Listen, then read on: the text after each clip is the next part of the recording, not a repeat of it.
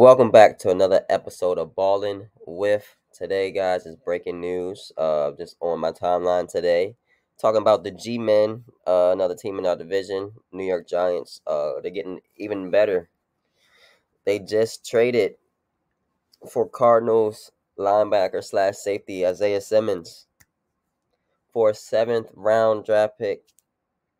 Cardinals, what are you doing? Please let me know. If y'all want to send Kyler Murray too, bring him on over. But we got Sam Howell, so we don't even want him. But for anybody that wants him, you might as well send them off. Y'all sending everybody off. Going away party, huh? First, DeAndre Hopkins. Man, I feel sorry. Well, J.J. Watt retired. DeAndre Hopkins gone. Uh, Kyler Murray, I don't know what's going. Like, first of all, the coach's gone. I don't know what happened. I forgot his name, but he's taking off for like a whole year, bro, and he's still getting paid. So Cardinals is they drafted Will Anderson. Believe so. No, they didn't draft Will Anderson. They traded back. So I don't know what the Cardinals are doing. They're just trying to make it's a total, complete, reconstructed rebuild right now. They're giving away players. They're just giving the best players away for talent. If y'all want to send Buda Baker our way, though, we definitely would take him for a seventh round draft pick too.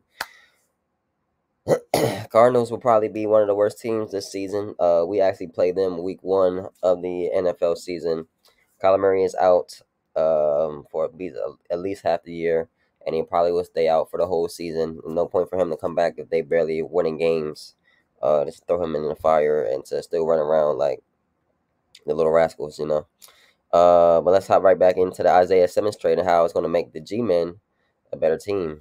So the Cardinals did decline a Simmons fifth-year option, meaning he'd be a free agent next offseason. So this, I believe the Giants will have the opportunity to pay him after this season as well. And also Isaiah Simmons will get to see or play against the Cardinals week 2 after we play them. So they're playing the NFC East this year. Yeah, for a seventh round 2024 pick. He's a dog, man. I did barely watch too many Cardinals games, but I do know his name rung bells. We can definitely put on his highlight tape. But other than the highlight tape, let's take a look at his combine 40-yard dash.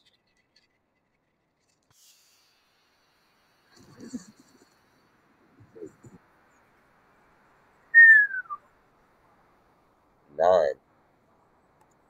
The linebackers doing that, guys. It's not normal. Take a look at it. Come on the outside, smacking your running back. No lie. Um, Dove Kilman tweeted out Isaiah Simmons was a overall pick in the 2020 draft. 3 years ago. So why are you trading one of your best players on your team that you trying to rebuild around? And he's now traded for a seventh round pick. He was a first round, eighth overall pick, and now you traded for a seventh round. So what are the Cardinals even doing? What's going on with this organization? I don't know. It baffles me right now. They're not really level headed. I don't know what they're trying to do. I thought my face would come over to the next page, but it didn't. So that's why he also ran 4.39 at the combine. He's a 6'4" athlete, 238 pounds with 20 bench press on the 225, I believe. And we have one more tweet. Of course, he actually broke it down to safety slash linebacker. Pretty crazy. Would have make it right there, Captain. When you wear a number under 10, you wear a single digit number on your team, bro. They're gonna do something special, bro. So I don't know why they're playing with my boy right here. In this article, the Giants have decided to position what they want to use Simmons in, play linebacker and safety. And these are some of his stats so far. 258 tackles in his career, 11 QB hits, 7.5 sacks, 4 interceptions, 16 pass defended, and 7 forced fumbles. So it seems like he's an all-around linebacker, D-line, safety. You can put him at any position on the field, honestly, and he's going to do numbers. I didn't take a look at the Giants' schedule or roster, but we can do that right now. And I think this Tuesday coming up is actually the 53-man roster. But Giants do have a pretty good team, man. I guess this is just the starters right here for receivers. Even the rookie receiver you guys drafted from Tennessee, Jalen Hyatt, he's on the second string, but he definitely going to move his way up. Probably move over Hodgins or Slayton. Slayton's been pretty crazy. Up and down seasons of catching the ball, so we'll see. And they could move them around pretty good too. I love Paris Campbell. He's a great receiver. Um, Barkley, of course, he's going to do his thing. Daniel Jones, see, he's got the big contract. See how he performs with that. They do have the one of the better left tackles in the league now. Andrew Thomas, he's definitely up there with a name. The addition of Darren Waller, though. Darren Waller and Jalen Hyatt are going to be the two additions on offense that and Paris Campbell. I'm excited to see for as a Washington Commanders fan. I don't want to see them doing great versus us, but of course, and then Barkley's one of the better running backs, so they have a good team. And it's how the play call Daniel Jones. They put Daniel Jones in a position to have one of his better careers, which led him to that contract extension. So here's a look at some of the other running receivers. Jameson Crowder, he's still a vet on the team. Cole Beasley, questionable players, but they were pretty great. Now let's get to the defense. The defense, I didn't know it was a 3-4 base, but Dexter Lawrence, he's up there with Jonathan Taylor. I mean, not Jonathan Taylor, Jonathan Allen. As far as D tackles in the division. And Deron Payne, we're both Washington Commanders has a stout D line, but Leonard Williams, Kayvon Thibodeau, and Dexter Lawrence, Giants are up there with us competing as well with the Eagles. So all these teams in the division are pretty good. And hopefully my team doesn't finish last, but that's what they're putting us at.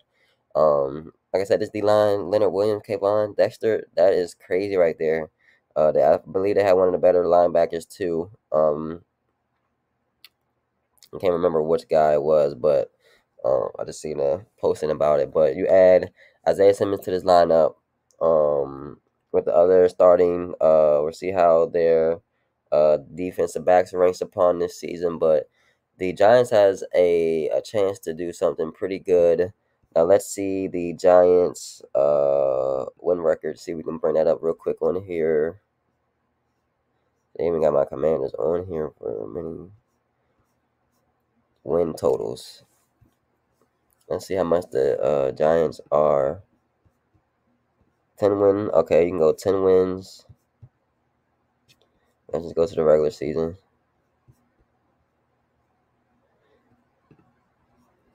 So now they have the New York Giants 7.5 wins, over or under.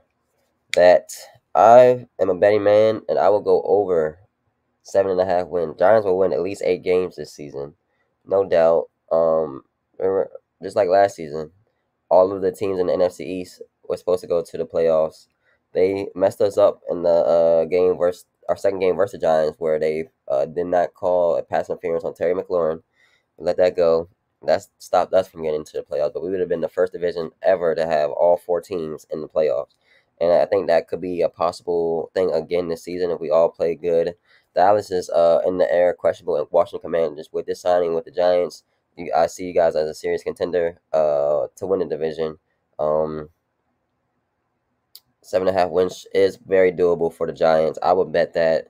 I'm a betting man. We're going to come back to more videos of over and under for total season wins. I'm going to make a full video of that. But guys, the Giants, New York Giants just got better. They traded for Isaiah Simmons for a 7th-round draft pick. He's going to start. He's going to be a playmaker. And with the additions of Darren Waller on offense, I'm excited to see how the New York Giants competes this season. But for sure, I will bet over 8 wins for the New York Giants. Sad to say. And hopefully, my team is going to get their wins too. But with that being said, thank you guys. Make sure you like, comment, subscribe. We're going to go with more in depth of every team this season. More highlights, more videos, more coverage, more news, more podcasts, more sports challenges, more sports bets. All that, the 9 yards. Catch you guys on the next episode. Don't forget to like, comment, subscribe again. Boom!